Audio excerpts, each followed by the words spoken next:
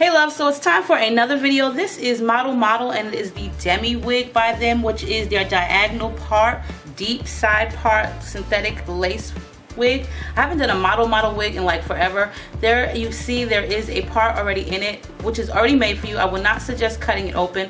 I went ahead and put some concealer in it prior to doing the video. The color that I got is kind of like a burgundy-ish plum color. I really like the color a lot in this particular unit, and like I said, you don't need to cut this open. It doesn't suggest cutting it. The only thing that I'm really not too happy about is there's less combs in this unit. So just to fill in my hair in the frontal area, make it a little darker and look a little thicker, I'm going to be using my Topic hairspray, as you've seen, which I really love this stuff. It does help my edges a lot, being that they're a little bit thin, but it also darkens my hair.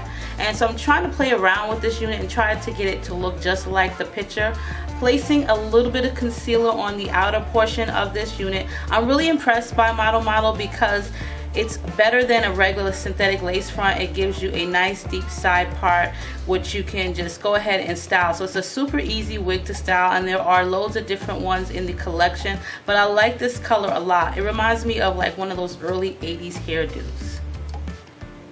Okay ladies, so I had to really redo this entire wig. I had it on incorrectly. So this is DEMI by Model. I haven't done a wig by them in like forever. This is their deep invisible diagonal part lace front. So you do get plenty of parting space in this unit.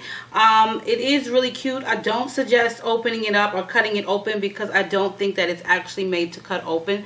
But it does take heat, so it says. I'm not too keen on the synthetic wigs that say they take heat because they really can, but doesn't mean they're going to curl. I've had a big experience with many of them where they just went limp. They didn't actually curl. So the color that I'm actually rocking today is the OF99J, which is a burgundy and 1B color.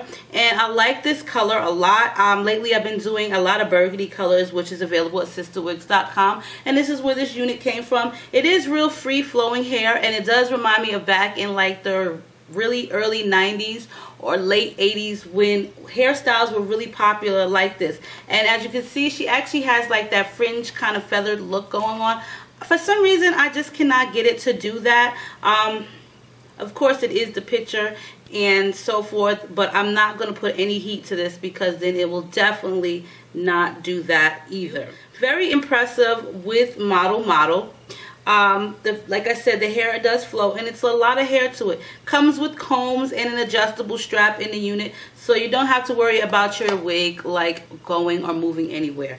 But for the most part, yeah, this is by Model, and she is an available unit at sisterwigs.com. I love the color a lot. The style cut is really cute. I just want my curls to go somewhat like hers in the front, and then I probably would be a lot more happier. But for a lace front, they're coming out with all different types of concepts and inventions and techniques now. I like the side parts. You can put some concealer on it and be out the door, and it looks a whole lot more realistic than just those tiny little lace front wigs that you get like a ½ inch lace in the front. So I did use my concealer palette by Coastal Scents. So on that note, ladies, let me know what you think of DEMI. She is available at sisterwigs.com.